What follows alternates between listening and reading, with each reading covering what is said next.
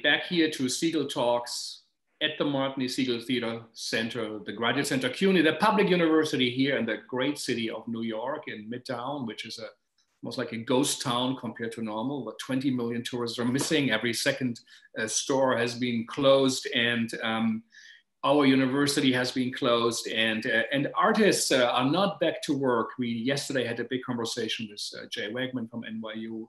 He thinks he will also not be able to present anything the next spring. He thinks most theaters will not open before next fall, and it might take, in his estimate, 3 to 5 years till we get back to perhaps where we were. It's a confusing time, as we always do say here. It doesn't get any better. Everything is heating up like in a pressure cooker with Trump, the election, the corona spiking. And as we have done over all these months, we turn to artists and to hear from them, to help us to create meaning, to know where we come from, where we are, and where we are going to. They are close to the moment, they anticipate the future. And after talking for 4 months to artists in the traditional sense, we now include thinkers, producers, curators, who in our view are artists. They are doing artistic work, they collage, like Rauschenberg taught us in the 20th century, the great art, and they put things together. And one of the masters, in my mind, of the collaging, of the curating, of the producing, is Anne Hamburger, and she's with us today from En Garde Arts, which she created. Anne, welcome. Thank you for joining us. Anne prepared a little video, so we will see a little bit, get an insight, an idea of the significant, important work, what she did. Also, you know, anticipating changes in the field of theater, but really working for throwing her body into the life, as Pasolini said, you know, to make things happen. Very few words. She created En Garde Arts in '85, and she pioneered the site-specific theater work in New York City. There was a bit also dancing in the street, who I mentioned yesterday, of Elise Burnett, but En Garde Arts really planted the big flag. After 13 years, she left New York to become the artistic director of La Jolla Playhouse.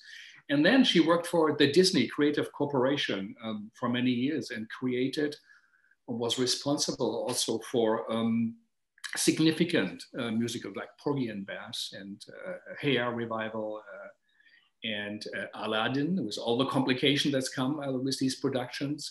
Throwing her short term at La Jolla, she also developed Thoroughly Modern Millie, which became big. Frank, I didn't do Hair Revival, sorry.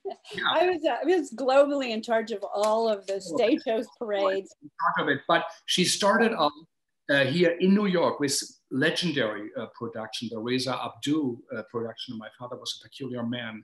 It was a sensation when it happened. She did Orestes, she did The Trojan Women, she did Wasteland with Fiona Shaw, she did Red Hills, she did incredible productions outside on the streets. And then she came back to New York, and now is picking up and where she left. She created work that have premiered at BAM and the Kennedy Center, film plays about how the war impacts families, and Fandango for Butterflies, and many, many others. And now she has this series, Uncommon Voices, which she puts together, and many, many other things. So before we go into all of it, and she has been really highly recognized, 6 Obie Awards, 2 Drama Desk, Outer Critic Award, the Lee Reynolds Award, and the Booth Award from the Graduate Center, by the way. And show us, I think, is someone put together a little reel of your work, what you did. Great. Hi, everybody. I wish I could see all of your lovely, wonderful faces for wherever you are in New York or around the world. And I'm glad Zoom can bring us together. And I really look forward to a day when we can come together in real space and time. But in the meantime, thank you, Frank, for having me. And I'm just going to show you a short retrospective video of En Garde Arts before we launch into our conversation. So here we go.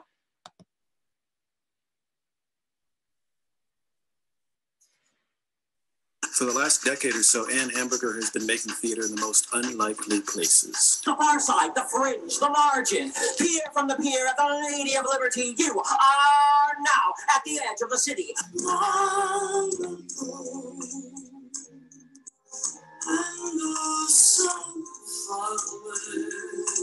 She has imagination as big as all outgoers.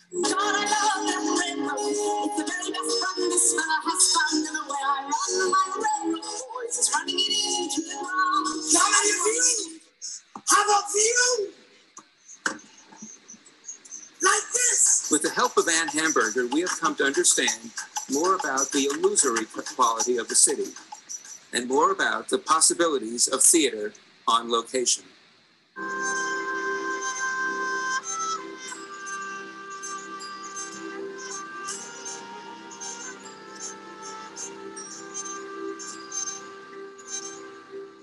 When I was in Afghanistan, all I wanted to do was come back to America. Then when I got home to America, there was this empty feeling.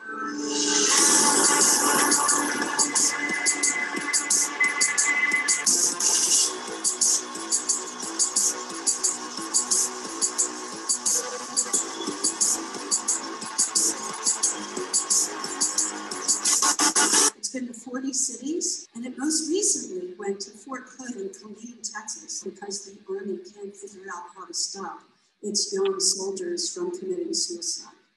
We performed the show for over 2,500 soldiers, and the Army did a study after we left and found that there was a 36% reduction in stigma towards mental health services because of our show. Do you think it would be a good thing for us to continue this show in other installations? This is my show. Yes, please. Yes or no? Yes is affirmative.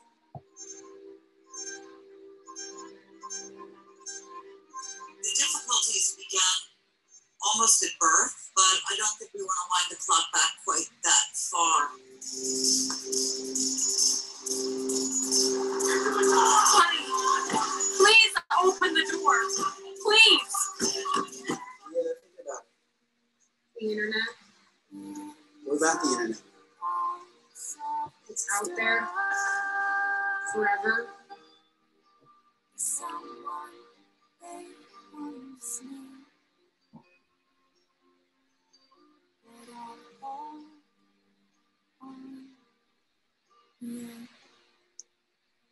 I remember when I said goodbye to my grandmother, I said, I'm leaving. I'm going to New York. And she said, why are you going there? Your life is going to be gone. She said, when someone goes there, they never come back. That's the last time I saw her.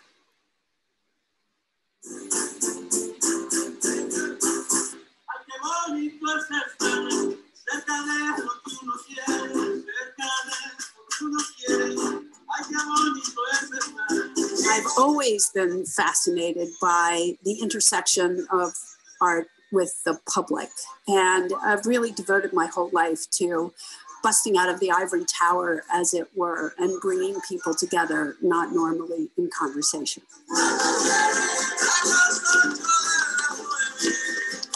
I'm an inventor. I love inventing things. I love doing the impossible. I don't take no for an answer. And my philosophy about producing is learn the right way to do things. And then when that doesn't work, do whatever it takes.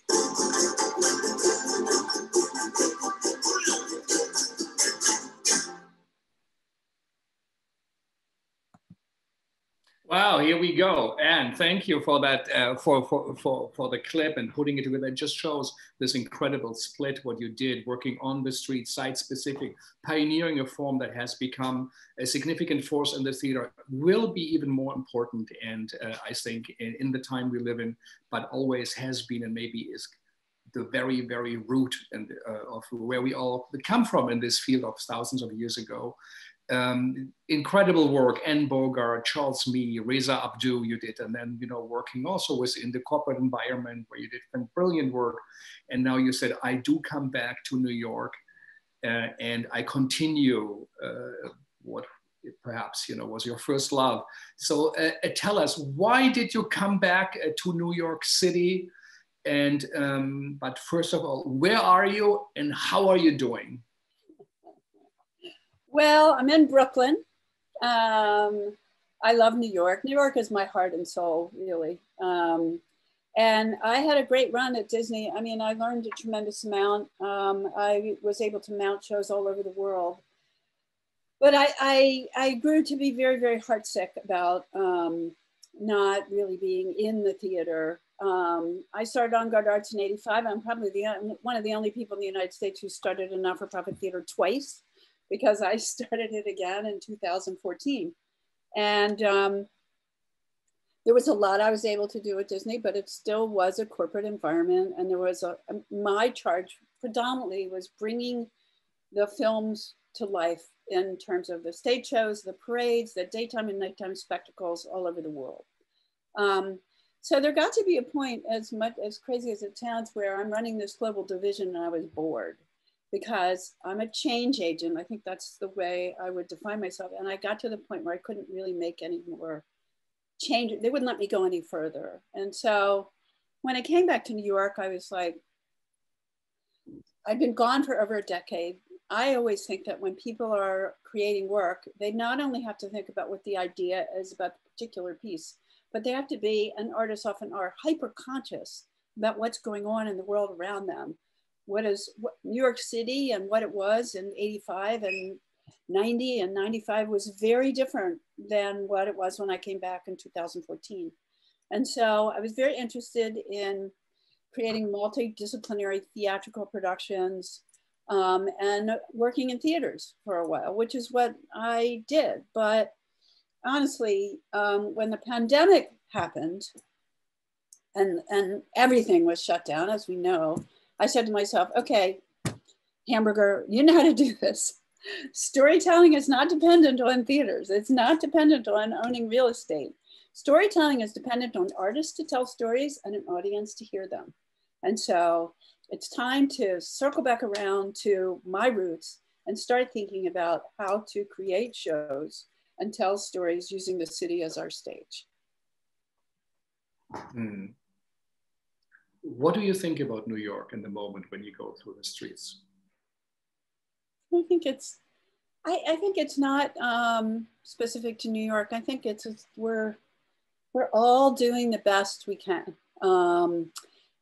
But it's sad. I mean, I think the fact that as human beings, we have been so isolated and so cut off from one another is, I'm sure, going to have psychological effects for many, many years. I mean, artists are nothing if not determined. And so they're starting to figure it out. I mean, there are many, many artists who said, okay, I'm going to put everything I do online. There are some people, especially the larger organizations that really can't pivot as easily, who really are in a place of stasis and trying to figure out how to hold on to as many staff people as they can, but that feeling like they have to wait till a vaccine comes out. And then, you know, there are small independent organizations like En Garde Arts. We're much more nimble. I mean, I thank my lucky stars. I have a very small staff and no real estate. You know, people are out there. New Yorkers are conscientious. So we're in much better shape than many other cities and in the country, because most people are wearing their masks and really trying to be respectful of this horrible disease that we're in the midst of. So, you know, for me, I didn't want to put everything I did on. I didn't want to go online and put everything I did online. I think it's a fundamentally different medium than live theater. Some of the stuff has been good. Some of it has been not so good. But, you know, just kudos to anyone who's pressing forward, as we're all trying to do. There's some very innovative efforts online as well. But I just said, live is possible if we pivot and we say, how can we use the city as our stage? And just this past weekend, I produced a show called Wartime Canteen for a New Era. And David Greenspan, who's a wonderful downtown performer, performed on my stoop, the stoop of my brownstone. And we worked with the Street Activity Permits Office, and we worked with the police department. That was wonderful. And we had 50 people standing in the street on X's that were 6 feet apart. And you cannot believe how thankful and grateful people were to come out and see something in the flesh, right? for me, it was an experiment. Like I didn't know what was going to happen. I didn't know if we were going to be able to, we basically did something kind of funny. We had reservation system. Well, you can't really reserve the street, but we did have a reservation system. So when we reached 50 for each performance, we did 3 of them, we said we were sold out. And so people came and their reservation got them an X on the street, which was really great. And then there were all these people walking by who decided to hang out and stay. 2 older ladies who loved David's music so much, they just came all 3 times. It was wonderful. So now is the time, if there was ever a time to begin to think differently about what we do, it's now. Because the world is fundamentally changed and it ain't going back to the way it was. And neither are the arts. And so we have to really be using this as an opportunity to say, between COVID and Black Lives Matter demonstrations and the economy and the election and everything that's impacting our lives right now, we have to say, what can we envision theater looking like in ways that it's never looked before? What are new ways to get money? What are new ways to support artists? I mean, as a creative producer and an artist myself, I really have not asked anybody to do anything for free. I know there are a lot of people doing that, but I just feel like even though it was a token fee that I gave to David and Jamie Lawrence as arranger, I just feel like there's so many artists that are suffering and struggling and can't pay their rent, the gig economy, you know. People that were acting in downtown shows and doing bartending at night are really struggling. So for me to be able to say to artists, for this and 2 other shows I can talk about, I want to hire you, I want to pay you, I've got a date for the first show that's going to be happening during COVID. I've done the research with my staff as to what doing a show during COVID looks like. So I think it's safe, or as safe as anything can be, is a gift to the community, I think. And, you know, I mean, I said to one artistic director of theater, why don't you just rip all your seats out and do journey pieces in your theater, you know? So for instance, one of the shows that we're working on right now is a show called A Dozen Dreams. So I've asked a dozen playwrights, they're all women, they're predominantly BIPOC artists, to share with me what they're dreaming about right now, and to share it and to write something that's 3 minutes long. And I've lined up this phenomenal group of playwrights, everybody from Pulitzer Prize winners like Martina Majok to young upstarts like Sam Chance to Lucy Thurber to Ellen McLaughlin, to Rendara Santiago, all these amazing writers who are sharing with me what they're dreaming about. And then we are bringing that to life through sets, lights, video, and sound. And each writer is going to have their own kind of room installation where you'll hear their dream being spoken, and it's being brought to life by an amazing group of designers. Right now, we're looking at the feasibility of doing that in a tent downtown. We're not sure that the tent can happen, but we're shooting for April. And the way that would work is the audience would start to pulse through from like maybe at noon, and every 3 minutes, 2 more people would come through. So we can be socially distant, abide by COVID regulations, and do something that's a way back to the theater that can happen now. I'm working with John Eisner, the artistic director of the Lark, who's been wonderful in terms of bringing a bunch of these writers to me. And he's been a great friend that I've developed over COVID times. He's my new COVID best friend. So I'm very excited about that. And then we're also going to be doing a site-specific festival in December, the second weekend of December, 11th, 12th, and 13th. It's being sponsored by the Meatpacking Business Improvement District, and we will have over a dozen artists performing in empty storefronts. Mimi Leon is going to do an amazing immersive installation, and we have amazing performers. Aaron Markey, who's going to perform in a storefront window, and the extraordinary Machine Dazzle, who does all of Taylor Mack's costumes, is going to be doing an installation on a storefront window. Jeanette Yu, the puppetry artist. Whitney White is going to be performing. We have just an incredible lineup of all of these people who will, 2 bands. So Nona Hendricks is performing with her band, and Sinwe Padilla, who was in our Fandango show. So we're getting these artists out into the world. We're going to be doing it safely. They're getting money. We're getting money from a new source. And it's so interesting that a business improvement district fails that they want to do this because the arts can be a driver of economic development. It's about time. So, you know, it's, you know, I just figured it out. And the only way I figured it out was to say, okay, let's turn everything up on its head and figure out what can we do. That's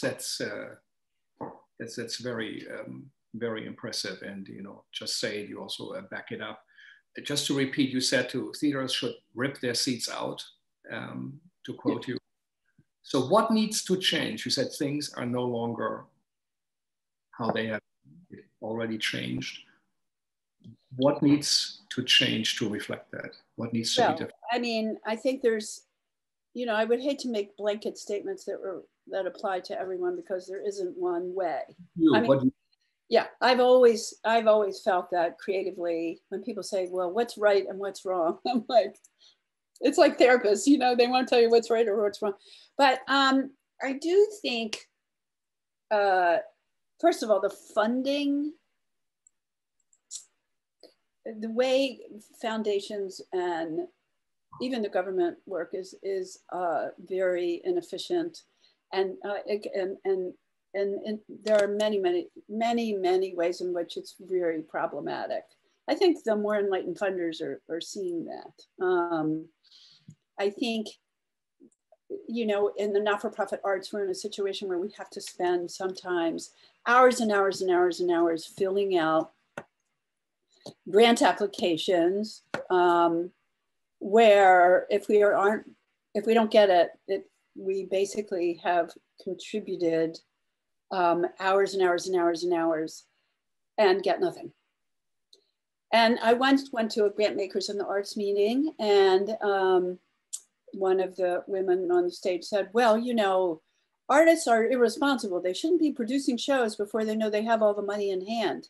And it just infuriated me. And the reason why it infuriated me is because I would never produce anything if that was the way, you know. I mean, when you have to wait 8 months to find out if you get a $10,000 grant, or, you know, in some cases longer, even the turnaround time for the National Endowment for the Arts. And I love them, they were doing the best they can, but, you know, it's so crazy how long you have to wait before you find out if you get money. You can't wait that long before you start planning and developing work and creating work, or you'll never get anything done. And besides, it's what, if you're presenting work and you're out looking at brilliant, wonderful people who already have something done, that's one model. But if you're developing work from the ground up, like En Garde Arts does, predominantly, I mean, we're not for this festival, but when we do our big shows like Fandango took us 2.5 years.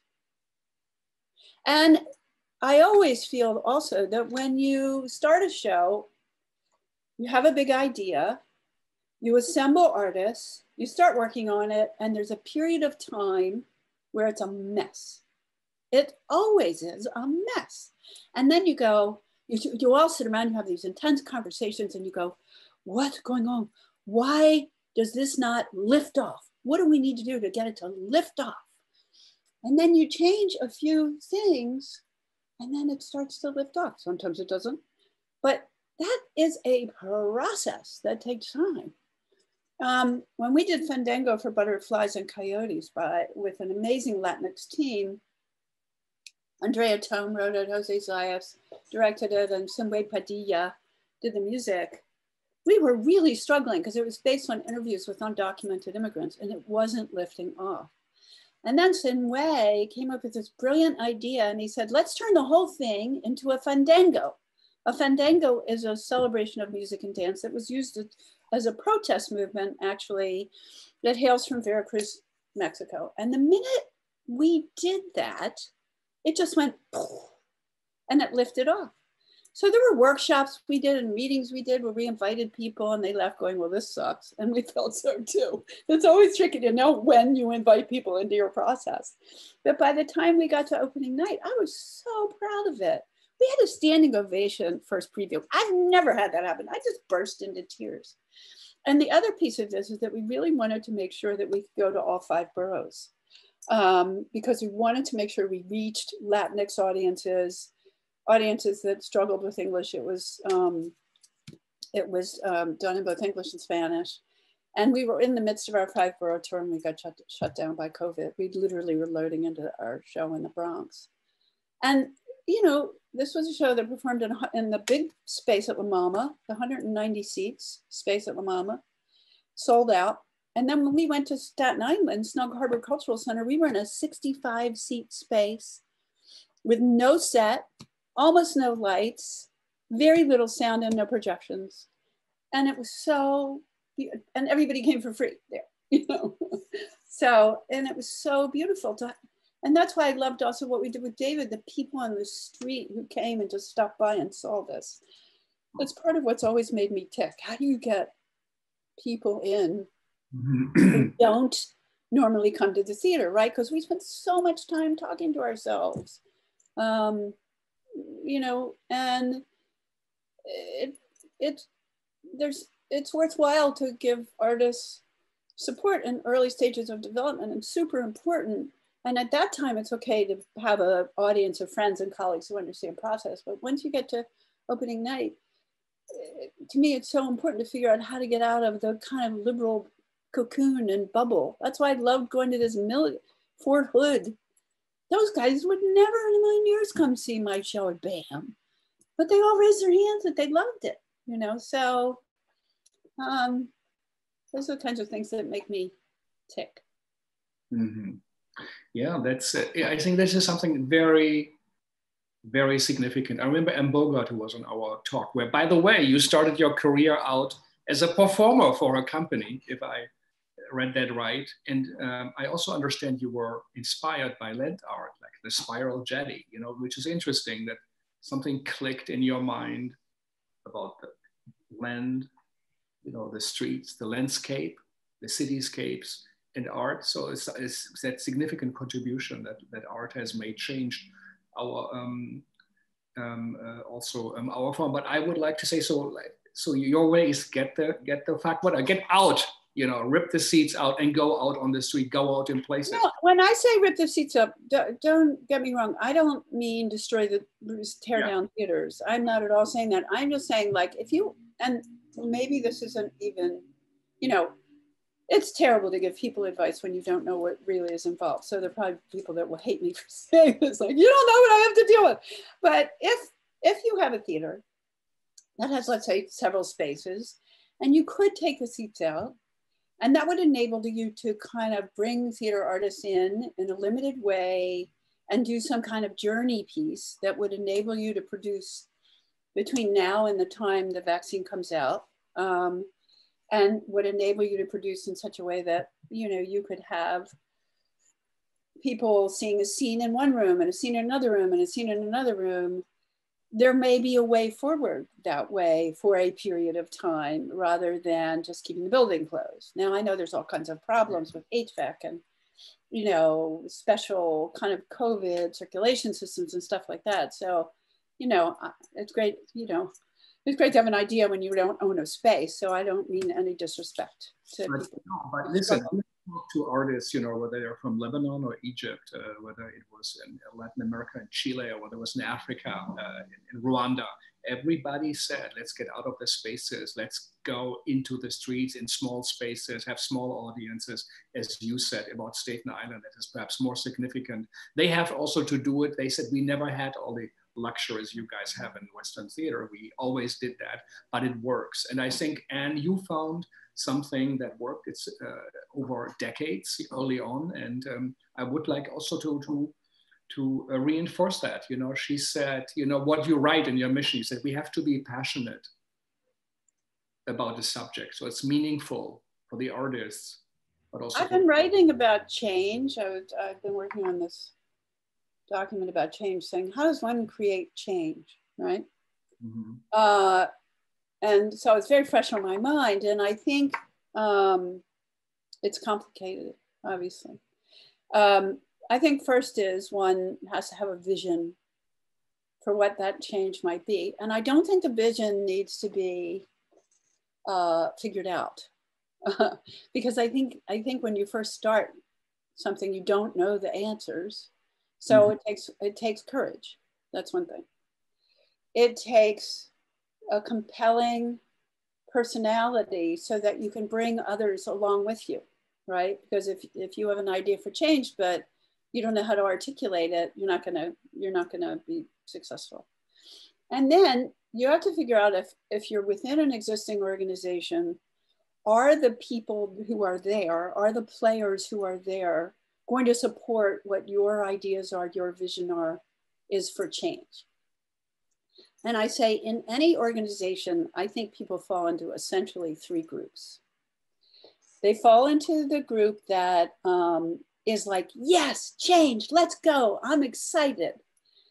Then there's a whole bunch of people who sit in the middle who are kind of fence-sitters. They're like, I'm not sure if this will work or this won't work. It scares me a little bit. I'm not quite sure.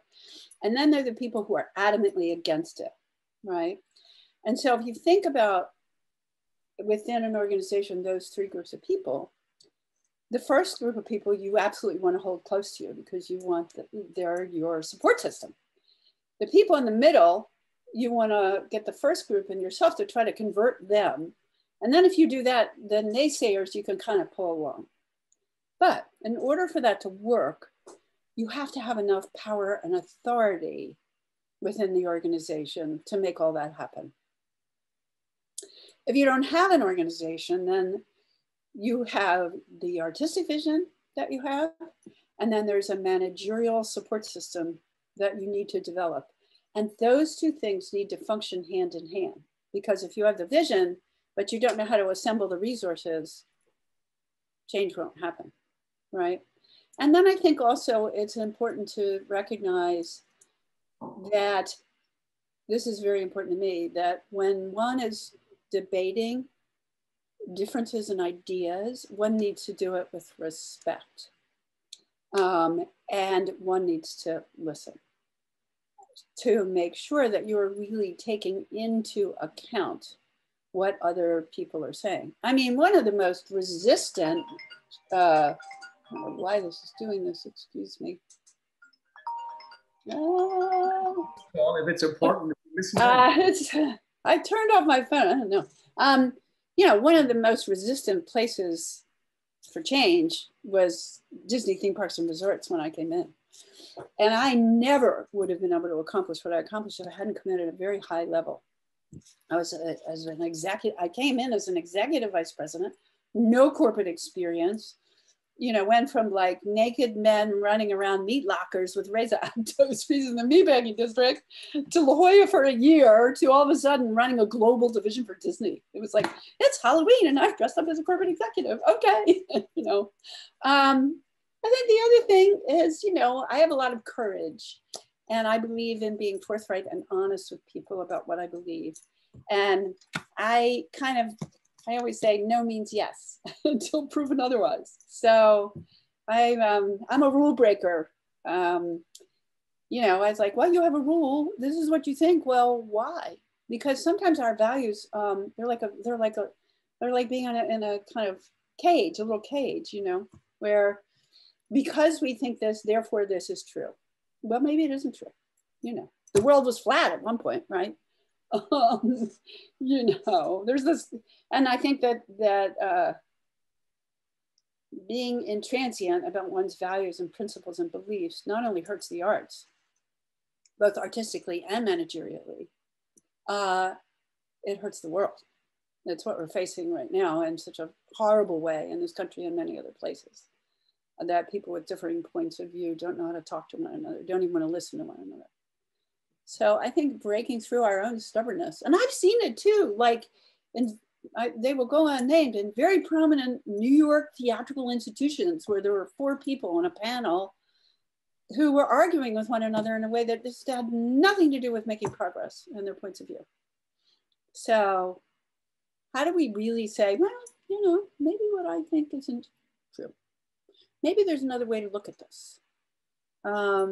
Maybe the power dynamic that exists right now isn't the right one. But the other thing that I think that is very important is that I think we segregate the generations to our peril. I'm, you know, now an older person. I've been around a long time. I have a lot to give in terms of the experience I've had, the mistakes I've made, the fuck ups, you know, all those things. I also have a lot to gain from somebody who comes out of school or doesn't, who's just starting out, who can teach me so many things. You know, that's why in a way I hate that there's like, you know, groups of emerging artists, because I'm going to be part of that group. I'm emerging. I'll be emerging till the day I die, you know? So I think, you know, to be able to look at how organizations can represent points of view, you know, with people from different ethnic backgrounds, different, you know, demographics, different economic backgrounds, different countries. How can we mix that up in the best way possible? I mean, the one thing I miss from Disney that doesn't exist, and I keep going, maybe there's a way to do this, is when I came on board, I put together a team of incredibly brilliant people. I brought in people from the theater. I brought in dramaturgs who I taught how to be creative producers. And we had this really tight team, small team of 12 people who were my core think tank group about developing these projects all over the world. And every week we would sit and we would talk about these projects and we would argue with one another in a very non-hierarchical fashion. If they thought I was wrong, they didn't hesitate to tell me, which was good. And that kind of back and forth and interplay of conversation and ideas and thoughts was so wonderful and valuable. And I feel like we don't do that enough in New York, because we're all fighting for resources. And so we're competitive when we have so much to give one another. If, you know, the founders, you know, of organizations came together and not only talked about what's going on in the world right now, but shared, really truly shared ideas and looked at ways to collaborate. I think I feel a little sad that I haven't figured out how to make that happen. But I know that when I think about the future of En Garde Arts has been driven by my vision, that I want to be able to think of some way to establish a kind of collective of creative producers / directors, small collective, an advisory committee first, and then maybe figure out a way to support a group of people that I can mentor that have very differing points of view about the kinds of, I mean, risk takers, movers and shakers, rule breakers, but that En Garde Arts can expand to become an organization that holds more than the vision of just one person. Mm-hmm. And to me, if there's a wave of the future and we can figure that out, I think that could be wonderful. Because maybe we don't all need to have our own little separate cocoons and our own little separate organizations. It means about giving something up, but it also, I think, has the tremendous potential to gain something wonderful. Mm-hmm. No, that is an important thought to perhaps create, as you say, like a little tribe, a group. I mean, you have John Malilly, John Firestein, Bill Rausch, people on your advisory board, but I think you're talking about kind of a group, a small mobile unit that creates things, influences each other, talks through things, through like in what companies actually do, and learn from mistakes, and where it's okay to do a mistake because you know what's wrong. And yeah, to go back again, you know, I think what you said in your mission, you know, be passionate, have a lengthy development process, and to have the people who are affected by the subject, you know, also at hand and sitting alongside with the audience and not just in our spaces. I mean, these are things that are normal for you. You've done it all your producing life, but I think these are answers you found for what we could do now, but also for, as we say, TAC, for the time after Corona. So what do you think is the most urgent action to take now? What should artists do? What should producers do? What is of real significance the time we live in now? Because it's the incredible times which we experience. I think I don't feel like I can responsibly answer that in a way as a kind of blanket. This is what people need to do, because we're all facing such different things, you know. Like I just talked to a woman who runs a very prominent downtown organization who was like, I don't know how I'm going to hold on to my staff through November if I don't get government support. So I kind of think it's a combination of going, if I were to think of what I can do now, what is that? I think it's different for large organizations, small organizations, you know, somebody like En Garde Arts doing site-specific work. You know, what can I do now? I would say mental health is a huge issue right now for a lot of people, and that it's very important to try to figure out how not to let the anxiety and the depression overwhelm people, and make sure to connect and reach out to colleagues. Take care of yourself, you know. I think that's not talked about enough. I think the longer this goes on, the more it happens. I mean, I find myself now sometimes just like, you know, anxiety ridden, and I'm a pretty strong cookie. So, and I'm sure it's happening to everyone. So I think the more we can kind of look at ways to connect, both interpersonally and artistically, would be good. I would love it if some of the significant funders would sit down with arts leaders and say, what do you need? There's a few very enlightened people who've done that, but I think, and I'm very grateful for that. I mean, I think the Howard Gilman Foundation, I mean, those people, in my opinion, walk on water. They've been so incredible, just giving all these artists Zoom links, you know, coming up with additional general operating money. I mean, they're terrific. They're such leaders of the field in ways that are so wonderful. I wish we had 10 more like them, you know. And then I think also it's a matter of like saying, I mean, I was talking about this with my executive director, Heather Cohn, who's a great partner today, you know, like, I think we have to really look at what is a worthwhile way to spend our time. Yeah.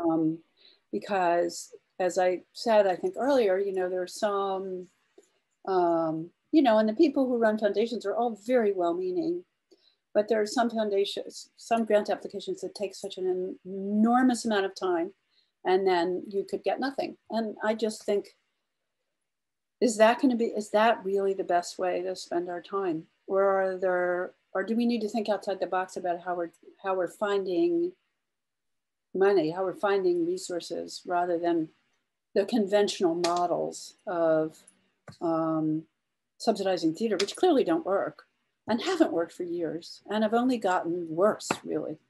You know, given how long I've been in New York, I've really seen change happen, you know, from when I first started En Garde Arts in 1985 to now.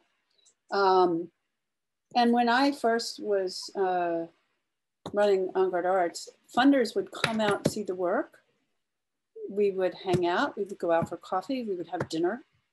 I'm probably going to lose some money for talking like this. I should like, you know, it makes me sad that more of that's not happening. And I think it's probably because the people who are giving away money are so overwhelmed with so many requests that it's very hard for them too, you know.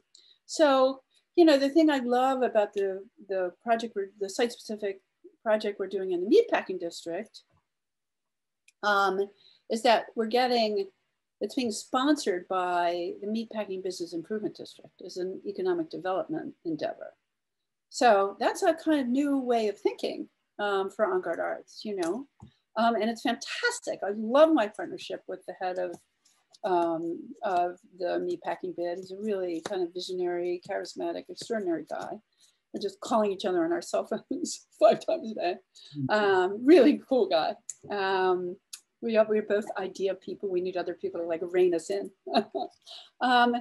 But I'm so excited to be able to do that. Like, oh my God, you know, to be able to create this work that brings a whole neighborhood to life, and finding, you know, having the resources to do this from basically, you know, corporate America's, that's basically corporate America that's funding the Meatpacking District, that's funding the arts. It's so great. So, you know, it's not only about new ideas for creation, it's about new forms for funding and supporting that creation, and talking to one another as much as we can, learning from one another, trying to come up with new ideas. And most important, I think, to be kind. It's so hard right now. We all have to really remember to be kind, because we need it. You know, we can't hug, be in the same room. You know, my colleagues have, you know, have seen their world decimated. So as an individual, I just try to say, what's the greatest thing I can do to be there for other people, to enable artists to do the work they want to do, to be as good a human being as I can. I'm a terrible interrupter, and so I really have to work on that. But, you know, how can I make the biggest difference? Take care of myself and be support to others, and understand the difficulty of what we are all facing right now. Mm-hmm. I certainly think there's no one way that I could say. I'm lucky that I don't have real estate, you know, and I have a small staff. I'm very fortunate, because the smaller you are, the more nimble you can be. Just, thank God, you know. Yeah, and then, my God, all of the kind of people running theaters that have kids at home, Jesus, you know, they're trying to homeschool their kids, you know, they're trying to run their theaters. It's my kids are, I have 23-year-old twins, so, you know, they're grown, but the people who have, you know, 7, 8, 9, 10-year-old kids, it's very tough. So, you know, reaching out to people, you know, it's on Zoom going, I can't take it anymore. I'm just going on my mind. It's good, you know. So many people say, yes, you have to be back with your family, but so many people also live alone. You know, yeah. It's, you know, this kind of traditional model that, you know, is now all of a sudden being put in front of people's faces again. And so, but that's something that's not, and it's hard. I mean, your work is exemplary for what could be done. Very, very big organizations who make billions on Broadway, you know, do not give back. They do not engage in the communities. They do not do soup kitchens. They do not do what Jack does. We just had at the Prelude Festival discussion last night about New York Theater Workshop and outreach, and you know what these you and what you do. We say, we can do something. It's hard. It's complicated. It's doesn't make you any money, but something can be done. And this is the function that theater has been provided for communities over thousands of years. And we have to go back. And yes, you don't have real estate, but you do have the streets in a way and places. It is sad, I think, that corporations have to take over a vacuum that is not being funded by the city. I think art should be is a human right, like healthcare, education. There should be access to the arts, should be given, paid for by taxes also, and there should be a big support. I think. Well, the business improvement districts are. But then we have to prove, oh, it also makes money. It's sad. I think I remember even Bloomberg, when he wanted to do the High Line, it's thanks to him that it came out. People were against it. He kind of pushed it through, and all of a sudden the real estate had 200-300% rises. You know, they understood, yes, there is a connection, but of course it's not the first aim of it, but yes, it's a very clear connection because also of the arts flower. If there's a community, if people go enjoy, it's a sign of life. Also, commerce, you know, will be affected by it. So it's affected by it. There's so many empty storefronts and, you know, malls and, you know, they're just ghost towns. And, you know, that's one of the reasons I'm so excited about this meatpacking festival, because it's going to bring light and life. It's called Unveil. It's going to bring light and life to the neighborhood for a weekend. And I think that's, and I think it's okay for the, you know, I don't think there's any crime in saying the arts can have an economic development. No, it's fantastic. I think it's good. You know, I also feel like, and this is a very personal question, there's no right or wrong that one can disseminate, but I think I ask myself, what is needed right now? You know, what is needed right now is different than what was needed a year ago or 2 years ago. You know, when I started writing, I need to continue my blog. I started my website, like many. I started and then got busy, but I called it creating for the in-between. You know, that you know, the in-between is COVID hit, the vaccine hasn't come. It's the in-between. The in-between is stretching out much longer than any of us assumed. But I think the other thing that's happening, which is very real, is that a lot of people are making decisions, like, you know, about the fact that they're going to put all their resources into the election, into making sure that, you know, their own personal values for liberal and democratic values of freedom are at risk. And that even theater people who are doing that, I did a phone bank last Saturday, found it to be very tough to get on the phone with strangers and, you know, talk to strangers in a respectful way about, you know, who they're voting, why they're voting, that they should get out to vote. You know, it's very important. And we're also overwhelmed. I mean, Jesus, everybody has, like, you know, I'm working 24/7. But it's like, you got to carve out some extra time for things that aren't about the arts, your kids, eating, exercise, politics. You know, at a certain point, it's like, you know. So, but I think that, you know, it's like, I think, you know, there are certain artists who, like, I think Saul LeWitt, it was interesting, you know, who did these boxes, right? Made out of light, right? His whole career, that's what he did, right? He did that. You know, for me, I always say, like, what is needed right now? You know, like when I came back to New York after I'd been gone for so long, I was like, I want to do theater in theaters, you know, multidisciplinary shows, social change at its core. But then when COVID came, I was like, that's not what's needed now. That's not what you can even do now. What's needed now is a return to site-specific work for me. And so it's, as much as it's been very, very difficult, it's also been creatively fertile for me. Because I'm going, in a way, blinders off and look around and see where you can make progress. It's like when you look at a big floor and there's a hole and you see the water going down through the hole, you got to find that hole. Where's the opening? You know. So it's also coming back to you, to the meatpacking district, and you did, I think, Naked Chambers was also there. And tell us a bit about the Reza Abdul production. How was that? It is funny. It was 1990. I met Reza in California. I was immediately taken with him. I just immediately saw him as a visionary with an extraordinary visual imagination. Yeah. You know, and I just said, I'd love to bring you to New York. I've always worked a lot on instinct with people, and he came to New York, and we just started walking around the city.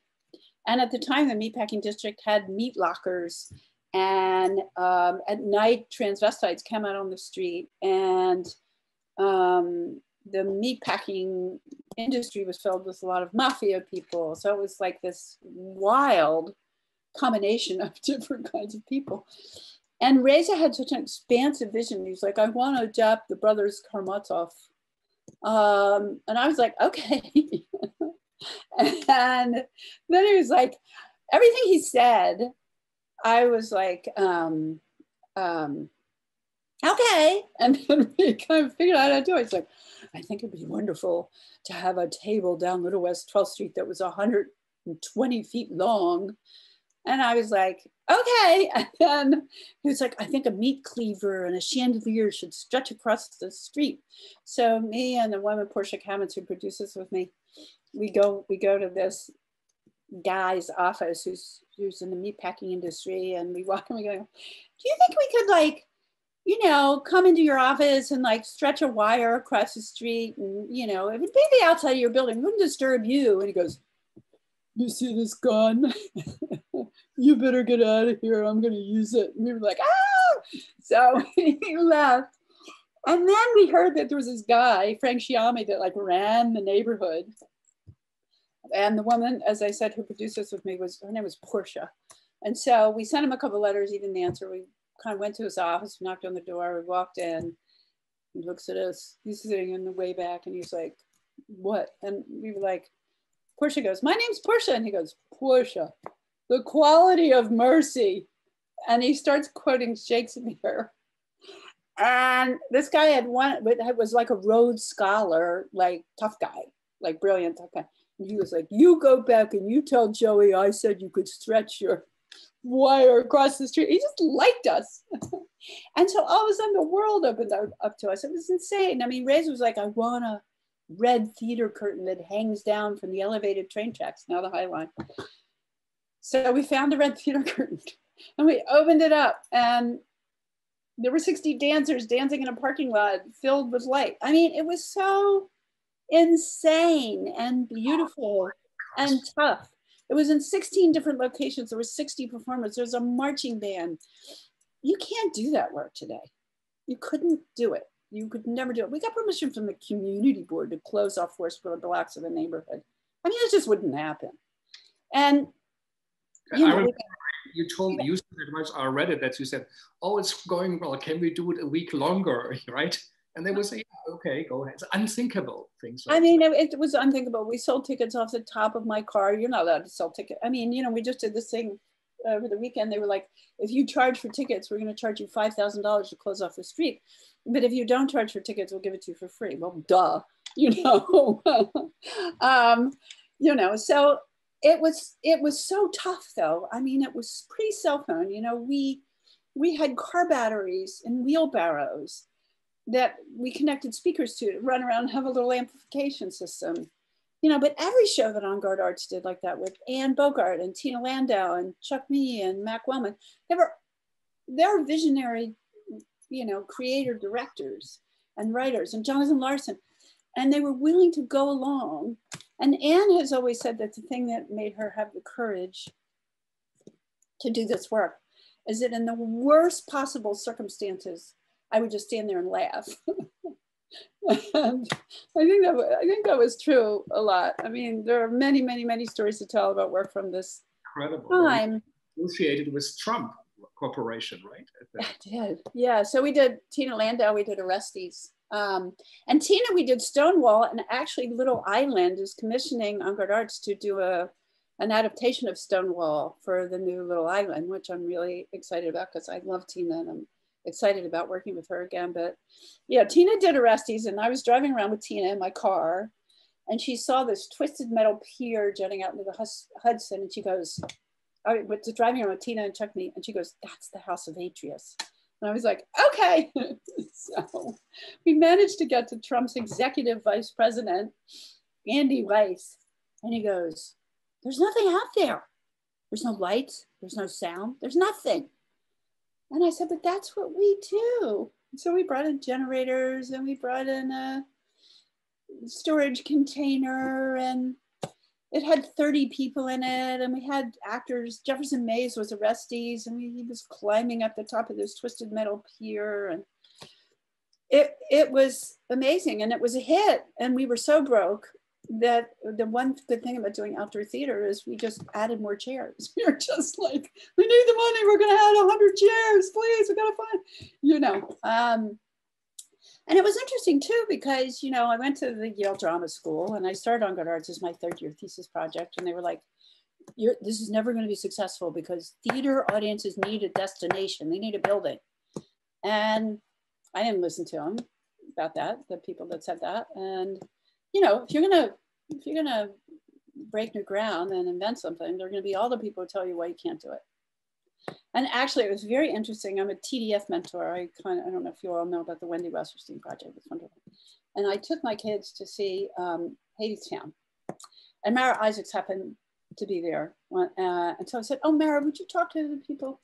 Would you talk to the people, my high school students, about Hadestown? And one guy raised his hand and he said, Mara, what was the most difficult thing about producing this show? And she said, all the people that told me I couldn't do it. And I think that's true. I think when you're trying to invent something, you know, there's gonna be a lot of people who will tell you all the reasons why it's not possible. And maybe they're right, but you know what? Maybe they're not. Mm-hmm.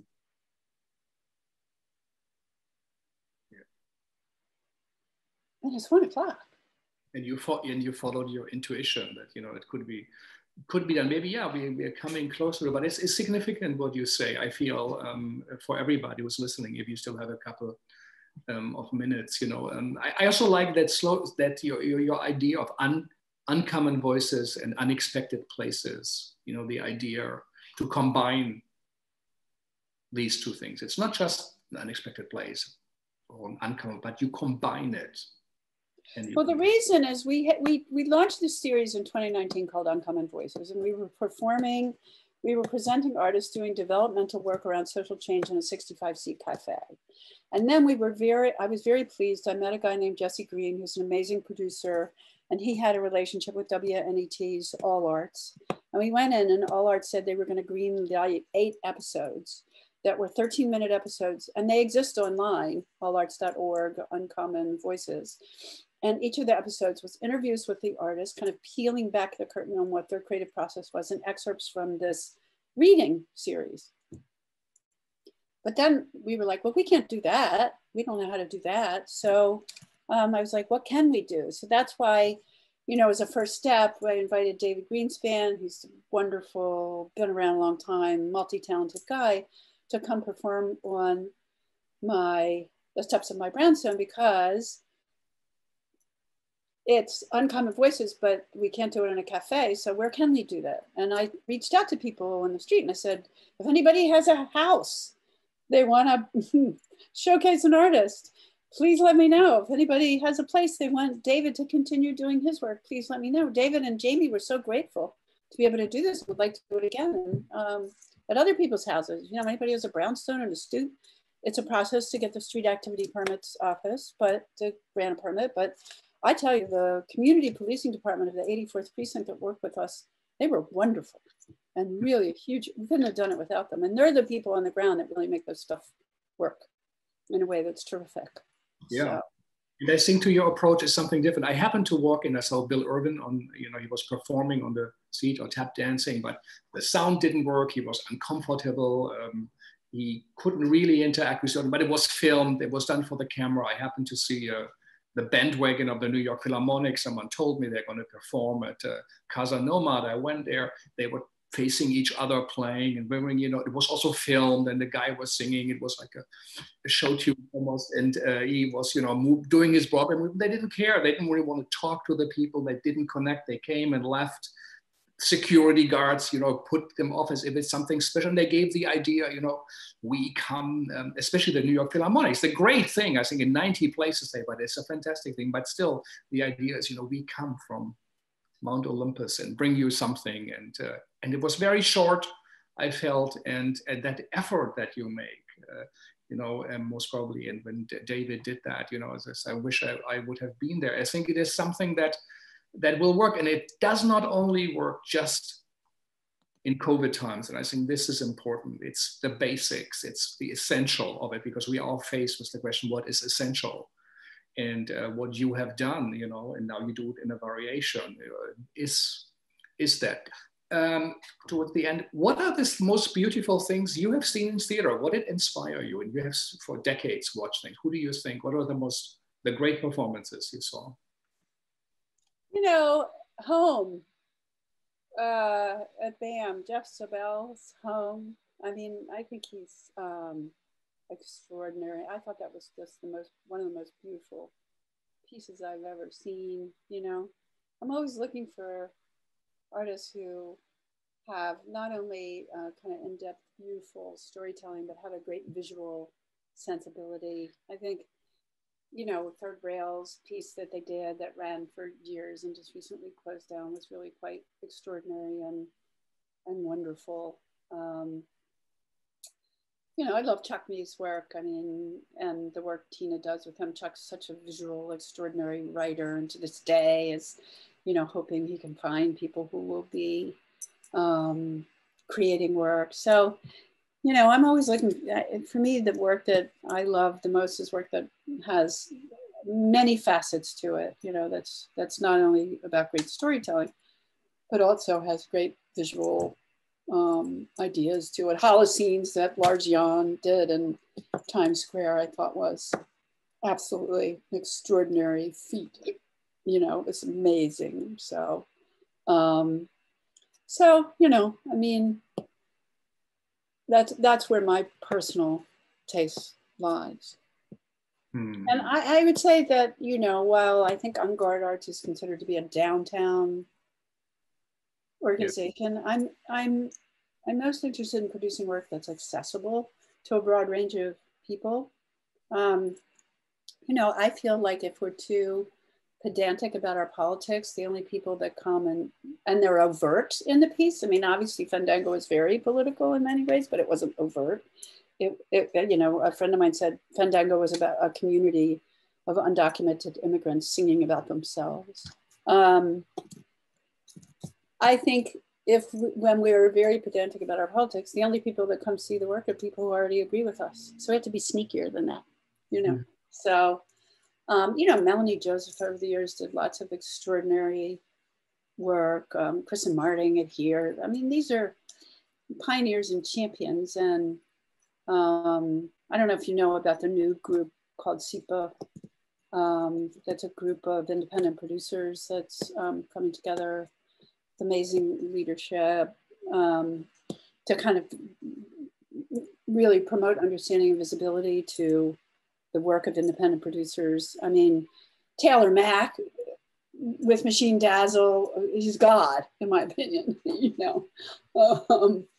Extraordinary. I mean, you know, Nigel Smith, who works with Taylor, love him as a director and human being. I mean, there's a lot of incredibly talented folk out there. Megan Finn, incredible director who is capable of doing, you know, site-specific work. The Tank is a home to so many extraordinary artists, and she's just plowing forward, you know. God love her. So. No, there is a lot out there, and I think, you know, to hear you and hear your voice, also with your experience, also with your long work, long credit, you know, to work that you produce, but it is important to have heard from you, and also kind of an optimistic undertone in it. And I think there is something, recipes, you know, one can adapt. Even so, someone says, you know, I think quoted, which I liked, Brian Eno, you start cooking and then you find a recipe or you look it up or look it against, but you have to start cooking.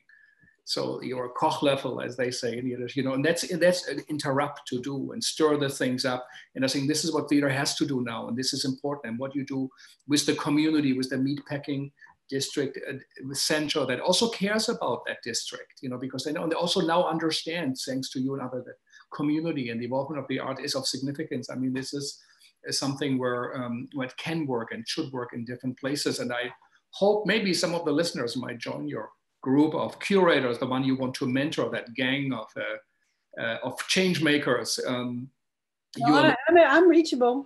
Yeah. I mean, you know, I think, you know, Arts Bookfield that's working with us on A Dozen Dreams, and we're looking at doing a like-minded festival downtown in the with the Downtown Business Alliance. I mean, there's a lot of Work great with supportive people. But I do want to say that there's a wonderful quote that I love. I don't know if you know who Brian Stevenson is, but he wrote the book Just Mercy, and he went down south to get people off death row. And I heard him speaking, and he said something which I thought was wonderful. And he said, "Hopelessness is the enemy of freedom." Yeah, say that again. So I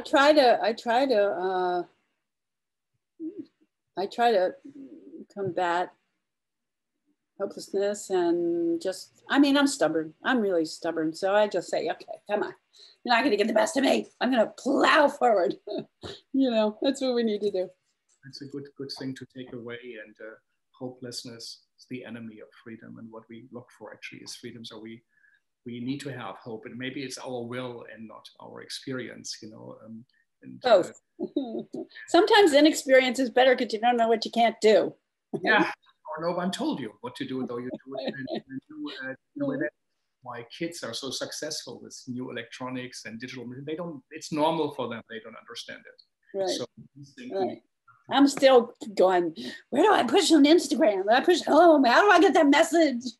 Like, listen, thank you, really. I know how busy you are, how much you work for your show. I hope also people will help to get the word out of there. You know, how generous you are. You came also, remember, to Prelude with Wilderness, you know, was one of the readings. It showed as work in development, and we had a wonderful, I thought, presentation and discussion afterwards. Prelude, by the way, is going on now. It's on www.prelude.nyc 2020. It started yesterday. David and Miranda curated it, and it's going to go on this week and next week. You know, check it out. And but I think also Anne's project, you know, to use the emptiness, the spaces in between the storefronts, which we are looking at, in a way with sorrow and horror and despair. They are closing, say, let's do something with it, and maybe the life that fills it in between, you know, has something to say to us. And well, I just want to say one thing. This would not be possible if I didn't have a great partnership with Business Improvement District. Like, I couldn't just go on my own and be knocking on doors and be, by the way, give me this, you know. I think we have to remember that you know. But it's also important to you that they are part of it. You know, it's not just to get this. They say no, because they are part of the neighborhood. They actually, as you say, also people who run it, who care for it, who, you know, listen most probably to the people who live there. They're concerned. So it's something that is connected. Maybe theater has not paid enough attention to such connections, because also we became experts, you know, in small places, small silos, somehow disconnected. Everybody attacks politicians that they are disconnected from the people, from the workers, from the real concerns.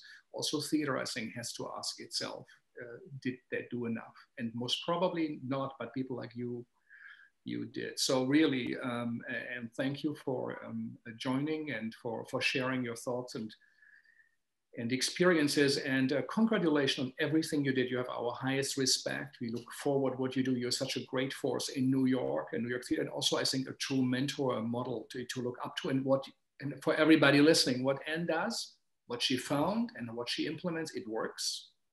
You know, so it's something we can learn from, but then of course to cook our own dishes. Thank you.